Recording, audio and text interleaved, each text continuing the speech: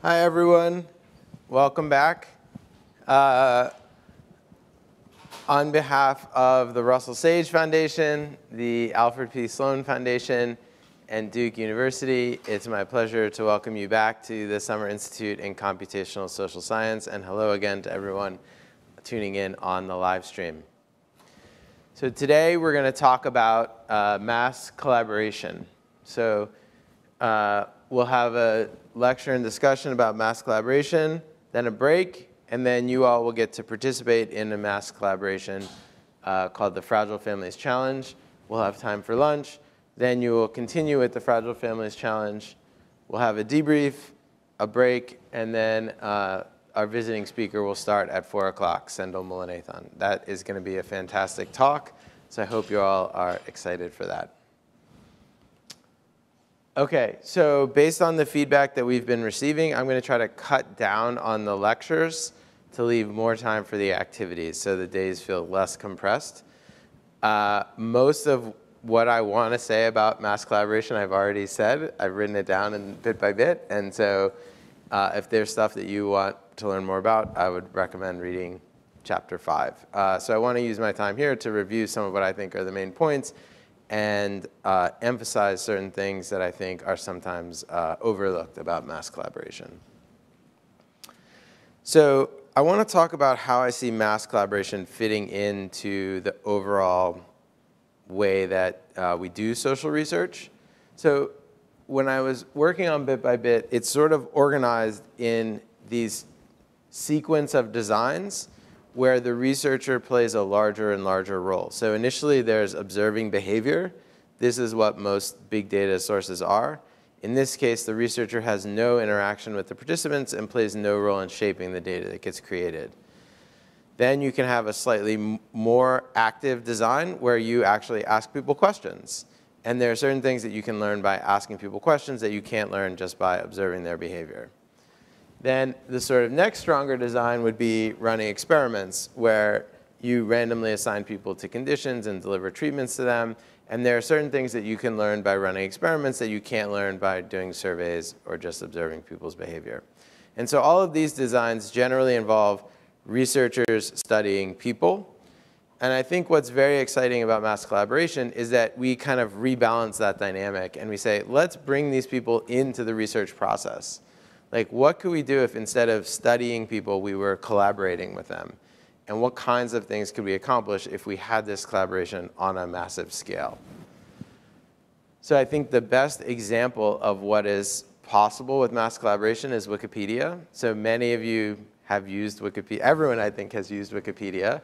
And it's amazing. And it shows, I think, what is possible when many people from all over the world can work together on something. And if we imagine that now there are so many people in the world with so many special skills who all can be connected together through the internet, what is it that we could all do together? So imagine just take the 30 of us in this room. Like, imagine if we all did one thing. You all are going to do group projects next week. What if you all did your group project together? I would guess that the 30 of you working together in 1 week could do something amazing. And what if we had all the partner institutes working together? And what if we had even more people from all over the world? So big things in the world require usually lots of people. And so now we have potentially new ways to have lots of people working together on research projects. So I think that a lot of the way that I think about mass collaboration is informed by sort of 3 different streams of research that sort of overlap and reinforce each other. So the first is research about crowdsourcing. And crowdsourcing, the main idea is you take a task that's normally done inside of your organization or maybe your research group, and you sort of outsource it to a crowd.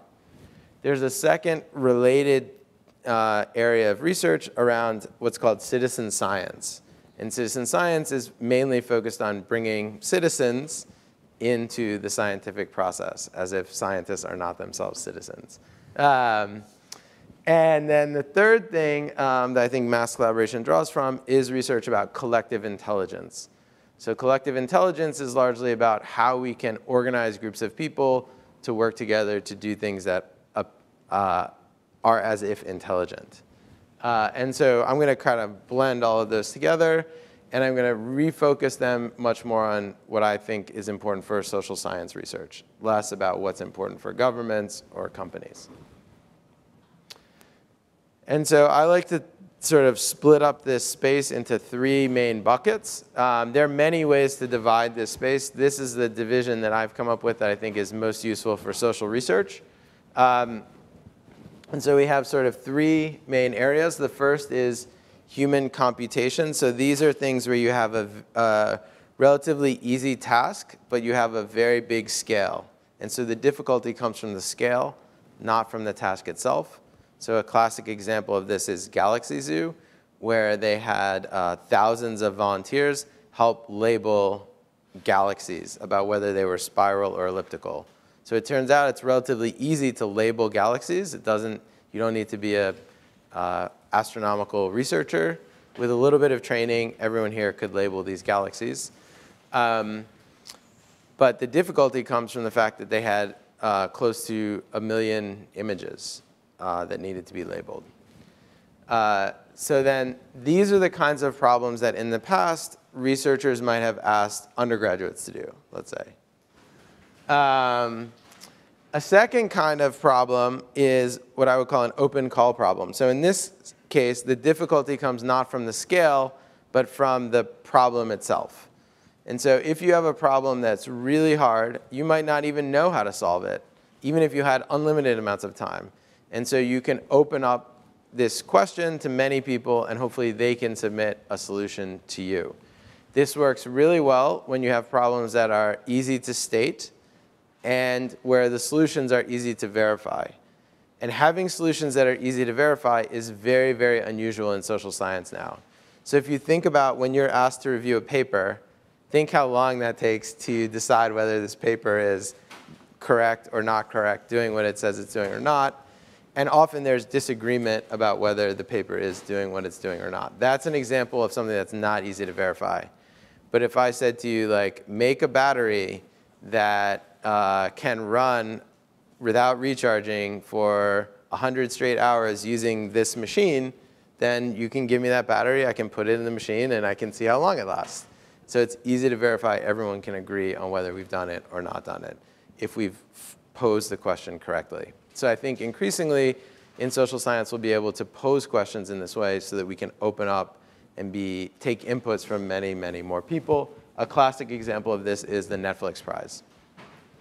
The Netflix Prize, let me explain what that is. So many of you may be familiar with this already. The Netflix Prize, Netflix wanted to improve their ability to recommend movies to people. And so they released a large amount of data about people's movie ratings and then asked people out in the world who didn't work at Netflix to try to build an algorithm that would be able to predict what ratings people would give to movies. So the task is very clear: predict what ratings people will give to movies. The way that you would achieve this task is not clear. The third main category is what I would call distributed data collection. And this is cases where the main role that these participants play is in actually collecting your data for you. So most data collection now in surveys, for example, is a form of distributed data collection. Usually, if you were going to run a large survey, face-to-face survey, let's say, you would hire a company, they would hire staff, those staff would go out and interview people, and that's how you would collect your data. Now, there are increasing opportunities for this data collection to be done by volunteers. This introduces a number of other problems about data quality, but there are ways of potentially addressing those problems. And by having large-scale volunteer data collection, you can potentially work at a scale that's much different than what you could do by hiring a company. And so a classic example of this is eBird, which is an ornithology project. So every day there are people out in the world looking at birds as a hobby. That's people like looking at birds. And then they write down what birds they see. And that's part of the culture of birding. And prior to eBird, most of this valuable data about bird prevalence was just sitting on notebooks in people's houses. And the people in eBird said, let's make a system where people can upload this data to us, and then this will give us information about especially migration of birds at a global scale. So it's interesting, ornithology has this culture of mass collaboration and citizen science, in part because it is impossible to study bird migrations at your own university. So, right, many of you can do your research sitting in your office or maybe with students at your university, but that is not possible if you want to study bird migration. You need to have larger scale collaborations. And so they have this tradition in their field, which I think is wonderful. So those are the three sort of main buckets, and we'll get, I'll give you a lecture about sort of each of these areas and go into more detail about them. So I do want to provide, though, before going into each specific one, provide some sort of overall orienting perspective. So for me, I think it's very important when we talk about mass collaboration to think of these people as collaborators and not as cogs in our machine.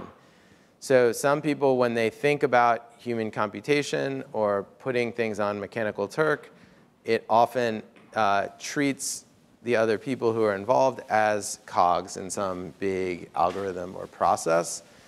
And I think the more exciting stuff to me personally comes from thinking of these people as collaborators. And I think there are great traditions of this in ornithology, as I mentioned, and also astronomy, where there's been a long tradition of citizen science doing observations of different things in the sky. So I'll try to take this collaborators approach rather than a cogs approach in what I talk about today. One question that sometimes people ask me is this really research? Like, if you're designing a system to solve a problem, then maybe you're not really solving the problem yourself. All these other people are solving the problem. Is that really research? So to me, the answer to this is, let's think about whether this enables new research. So if you have a scientific question, and there is a process through which you can solve that scientific question, then that is research. It might not look like the research that we're used to seeing, where we sit in our office and analyze some data, but the process of organizing people to solve a problem, assuming you actually solve the problem and the problem is interesting and important, that I consider to be research. Another question I'm often asked is this perfect? And the answer is definitely no, this is not perfect. But I think the better question is this better than what we can do without mass collaboration? So for example, when people look at the data from eBird, they say, oh my goodness, there's so many problems with this data. How could you do this? But there are certain things that you can answer with that data that you could not answer in other ways. And so rather than focusing on what's perfect, which I think is good to keep in mind, I think we should also keep in mind with what is possible without mass collaboration. And if mass collaboration enables new things, that's important even if it is not yet perfect. Is this impossible? Sometimes people think that this is like, some of these things that we'll talk about are very difficult and it's very hard to do, and maybe a lot of these projects fail. But I think a better question is this possible? So I think Wikipedia is a wonderful example of showing what is possible. And I think scientists haven't spent a lot of time doing their research when this stuff was all possible. So many of the people who have done research before us, whose ideas we draw on, they were living in a different time with different capabilities. And so the fact that they did not do these things doesn't mean that they were not good ideas. It just means they couldn't do them. They were like literally unable to do them. So I think we are the first scientists who are living in a time where this is technologically possible, and I think also where it's sort of socially understood as being possible. So the idea of user-generated content, for example, 10 years ago, that was just a weird idea, and people didn't really feel super comfortable with that. And now it's just like normal. Like to you, all user-generated content is probably just a normal thing that you've lived with your whole lives. But many people, that's not a world that they grew up in, and so it feels unusual. So I think we should focus on what is possible. And then to be really clear, I'm going to provide some examples of what I think are amazing projects. But I think also, while I was working on this part of Bit by Bit, I also read about a lot of projects that were failures. So I want to be really clear that I am absolutely only going to tell you about successful projects. I'm not going to tell you about the failures. So most mass collaborations fail, and what that means for you is that you should really think of this as like a high risk, potentially high return kind of research activity. And as such, you should design it in that way where, for example, you want to have quickly a proof of concept before you start investing a lot in custom software development and so on. So you can think of it kind of like a startup. And if it's not going to work, you want to find out very quickly that it's not going to work rather than invest a year in creating some infrastructure that turns out people aren't going to be excited about. OK? Any questions about mass collaboration?